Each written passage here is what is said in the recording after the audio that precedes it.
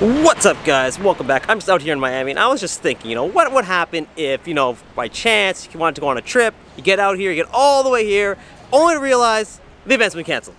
What are you supposed to do? Event gets canceled, event gets postponed, a changed venue. What are you supposed to do? So, hello, bro. Yo, how are you? Good, man. How are you? You like the place? Yeah. You like the area? Yeah, definitely, man. It's great, man. Have a good luck. You too, huh? Thanks, man. My name's Shraz here on Thumbs Up Run, where we talk about buying tickets, selling tickets, and making sure that you have all the fun with your tickets. Today, we're going to be talking all about canceled events, postponed events, and events that change venues. Come along, and we shall find out all about it. Alright, first off, let's talk about postponed events. So these events basically means the event has been rescheduled to a later date. Sometimes the date has been announced, but other times, and most often, the new dates have not yet been announced just because they haven't quite figured it out. It could be a scheduling conflict, the artist could be sick, could just be a whole bunch of different things.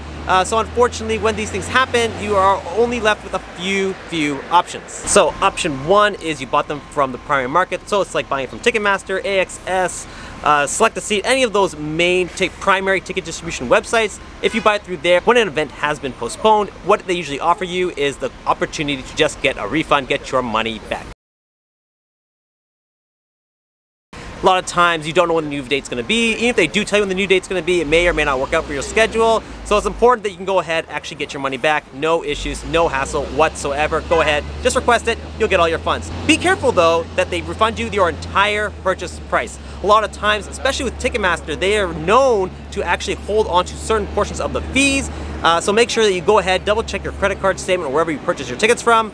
Go ahead, compare the price that you paid to what you were actually refunded. But now, if you are someone who bought it on a secondary resale market though, you got problems. A lot of times these resale websites, they will not issue you a refund. What they'll say is, hey, you already bought your tickets. We'll announce you what the new date is when it's known, but unfortunately your ticket purchase is final. No refunds, no exchanges, no nothing. With that being said though, they'll be very nice and say, oh, if you can't attend, you can go ahead, sell your tickets through us. So kind. So if you want your money back, unfortunately, it is not possible. The only way to do that is actually go ahead and sell those tickets again to be able to actually get your money back. You may or may not get all your money back. You might get more, might get less. That's all dependent on the market, so unfortunately that's what you're stuck with. Alright, so one last point I want to make about rescheduled or postponed events. Basically, if there's a venue change, it is essentially the same thing. So what happened with Justin Bieber recently, he had announced a tour, it was going across and all these stadiums across North America, only to realize that nobody really wanted to go see him, and so because ticket sales were so bad, he actually ended up changing the venues of where his events were taking place. When that happens, it's basically the same idea as if the event was postponed or rescheduled.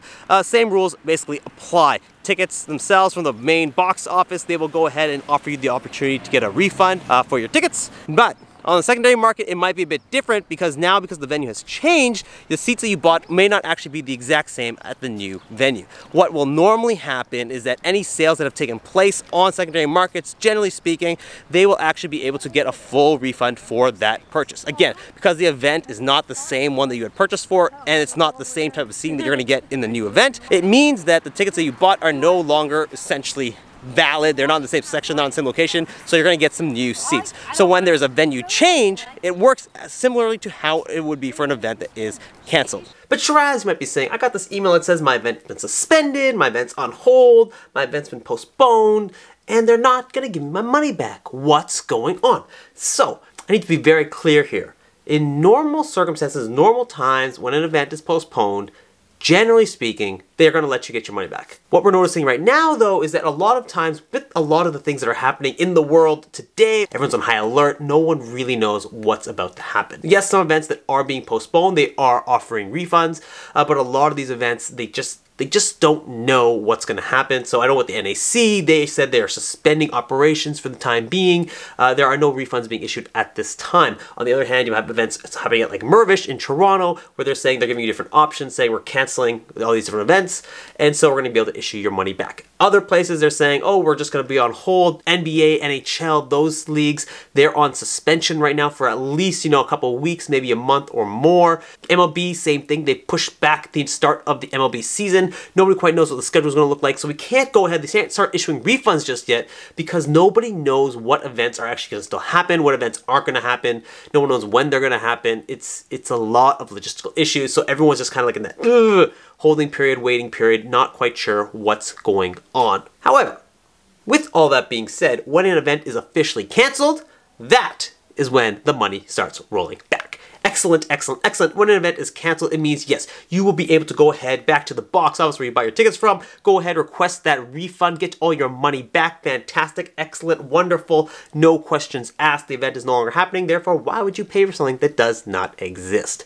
Exactly. Last thing I want to talk about, a lot of secondary markets, there's a few different things that are going on there for, especially for postponed and events that are kind of like on hold and suspension. No one really knows, in limbo essentially. No one knows what's happening with them. Some resale websites, they're not offering you a refund immediately for these tickets, but they're saying, hey, some events, there are, issues going on. Once an event is officially canceled, they're offering you two options. One, you can go ahead, actually request that cancellation, get all your money back, no questions asked, all is good, fine and dandy. Other option though, is that they're actually offering you 120, 125% credit back instead of cash. They're saying, hey, we know you want to go to this event, but because it's not happening anymore and you still want to go to a event in the future, maybe it makes sense for you to go ahead, hit the cancel button, leave your money with us, and then we'll give you a nice little bonus for your next event. You can go ahead and actually use that money, some free tickets essentially. With that being said, sometimes it is nice to get that little bump back to your credit card or wherever you made that purchase through. So again, it's all up to you. Everyone is a bit different. Every situation is unique. So again, you gotta figure out what works best for you. Other resale websites may or may not be doing something similar. So again, make sure you read the fine print, the terms and conditions. There are a lot of disclaimers that are happening at the top of websites talking about what to do during this situation. So again, pay very close attention, see what your options are. Again, there are a lot of things going on here, a lot of questions that might be coming up in your mind. So if you have any, definitely reach out to me, leave them in the comments below. I'll get back to all of you. I want to make sure that all of you have the answers you need. A lot of times it can be very, very difficult to get the information you want. So I will go ahead and do the research for you, make sure you get everything answered for you. That's all I got for today. Hope you guys enjoyed this video. If you did, definitely hit that like button. Be sure to subscribe if you haven't already. See you guys next time.